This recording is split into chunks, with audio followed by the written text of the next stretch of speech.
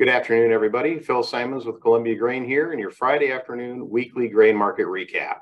Well, this week did have quite a bit of activity involved with it, as we did have the monthly supply and demand report come out from the USDA on Wednesday this week. Really not a whole heck of a lot to really decipher in that report, and really not much of a market driver. Today, we did have a little bit of activity, primarily in the wheat pits more than anything, as what could be really viewed as more of a short covering rally than anything else, but coupled along with continued concern over the continued drought conditions that we're continuing to see in a lot of the breadbasket area in the U.S., primarily in that Oklahoma, Nebraska, and Texas area. But let's go ahead and take a look at our favorite website again, columbiagrain.com. And again, if we navigate to the upper right-hand corner to the Producer Solutions tab, we can take a look and see what the week had to provide for us here.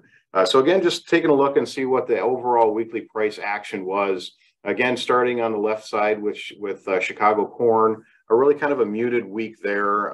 The weekly range came in at 13 cents. We were actually able to close the week with a net gain of 3 cents in corn.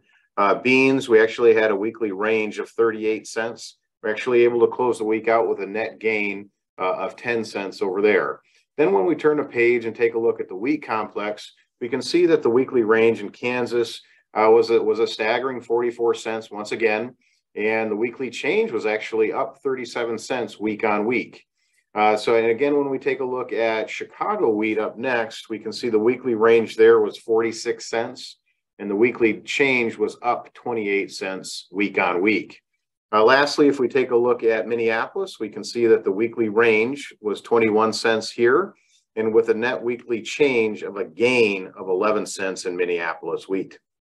So again, prime example, really of the importance of having your orders out there and working, because the knee-jerk reactions that we're seeing right now and that we have been seeing are continuing to stick around. And again, as we mentioned earlier, today could be definitely viewed as more of a short covering rally. But again, when we take a look at what the Drought Monitor Index continues to show us, really a lot of that area centered in that breadbasket of the U.S. and Texas, Oklahoma, and Nebraska is continuing to stay in a severe drought right now. So again, just continuing to watch that and monitor it to see if we do see any chance of precipitation anyway, into that area of the U.S. to help alleviate some of those concerns. But as of right now, that's pretty much what we're looking at. So again, just the importance of getting your orders out there and working so that you are able to take advantage of these knee-jerk reactions that we continue to see in really all commodities, not just wheat, but corn and beans as well. Take a look at your cash contracts, look at basis contracts, look at hedge to arrives, minimum price contracts as well, something that you at least just take a look at. So again, get a hold of your local Columbia Grain merchandiser and get your orders out there and working. Other than that, that's about it. We'll wrap it up. Have a great weekend, everybody. And remember that if you can drink it, don't trade it. Have a great weekend, everybody. We'll talk with you next week.